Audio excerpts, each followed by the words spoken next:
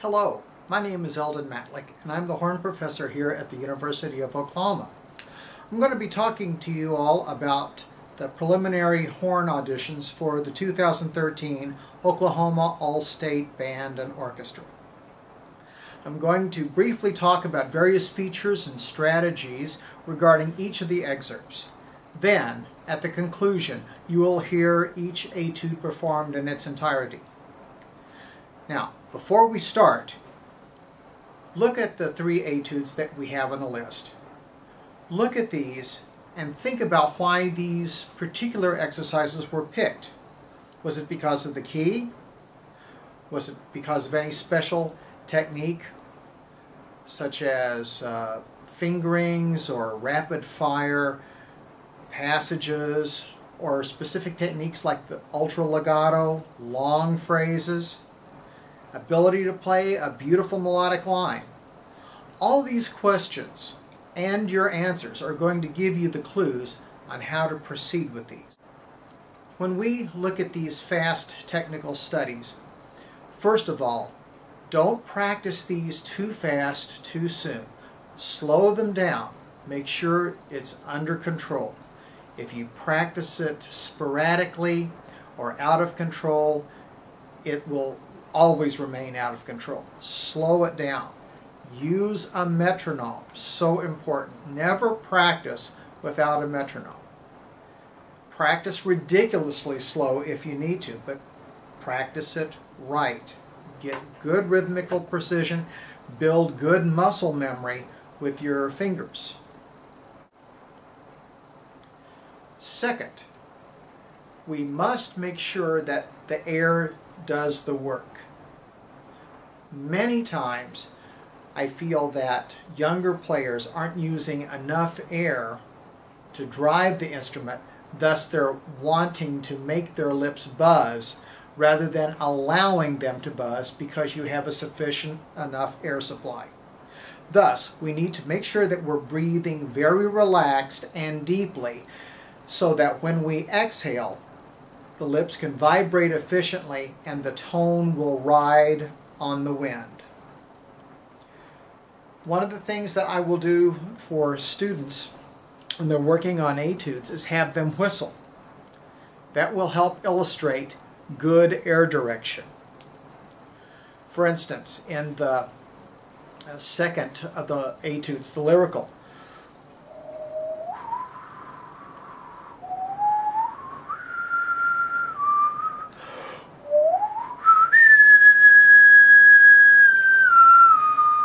so forth like that. Notice how deeply I had to breathe, and in order for the whistling mechanism to continue, I had to continue to use the air. That will make things so much easier. Whether or not you can whistle is irrelevant. It's the action. Even if you blow an air pattern.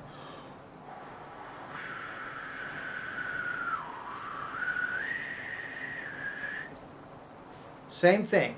You pick up the horn, you play the same way, and I guarantee you it's going to sound wonderful. Air is the key. Air is free. Use it all. Finally, one of the things that I like to do with my students is to get them to play efficiently. Most of the young students that I see when they are playing the horn, they're really working too hard to get a decent sound. And sometimes they're not getting that decent of a sound anyway. So let's talk about just getting an efficient sound. I don't care if a person sounds bright. I don't care if a person wants to pursue a dark sound.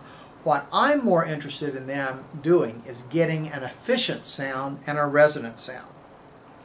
So, pardon me. Getting my horn out here. I'm going to do a little mouthpiece work. First of all, you can do this with me if you're not too self-conscious. At home, hopefully you're not at school when you do this. So, take a nice deep breath in and just blow out. Okay, now we're going to do the same thing, and we're going to buzz our lips on the mouthpiece.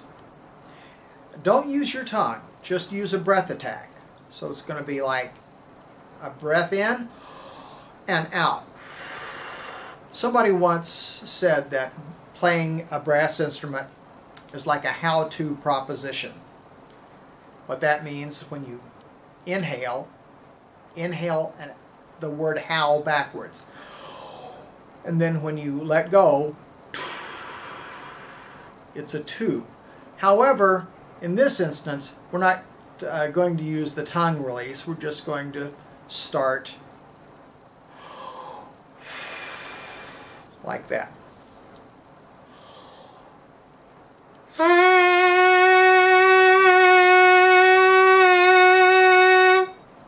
Now, what we want to do is get the largest, loudest buzz that we can.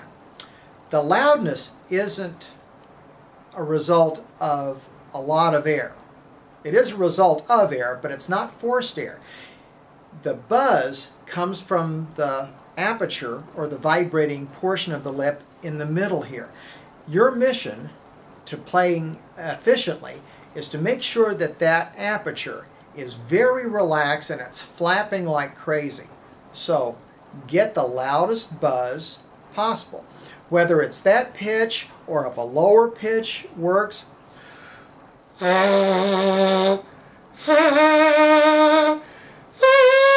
Whatever.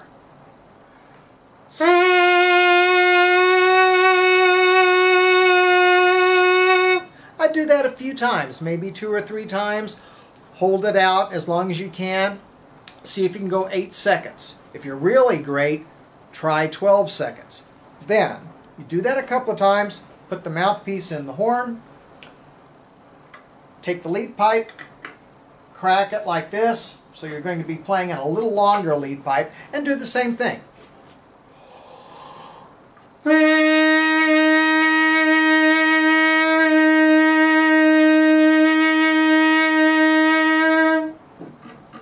Okay, I'm going to try that again. Your mission is to make sure that the intensity level stays the same and the quality of the buzz stays the same and it doesn't quiver. That last time it was quivering just a little bit. I'm not too happy with that.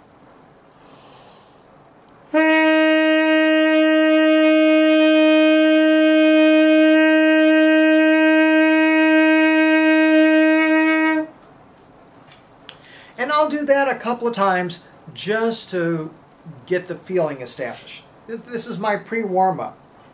I do this almost every time that I get the horn out.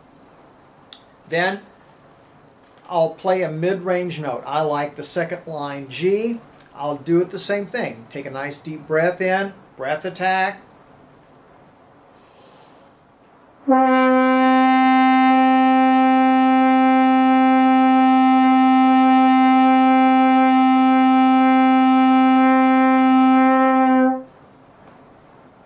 I'll do it again. Get 4 counts rest. And in case something happens like that, I'm not right on it, I'll do it again. I'll dial it up.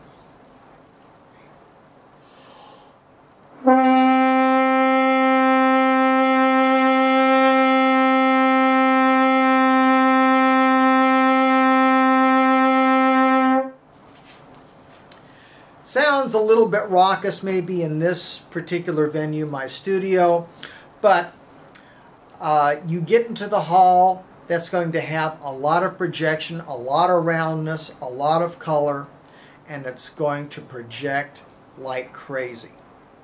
The more you feel ease about the horn, approach it logically, you're going to have a lot more fun with it. So, this concludes the preliminary comments, and look for the other videos that talk about the Audition etudes one by one. Thanks a lot, and good luck in your preparation.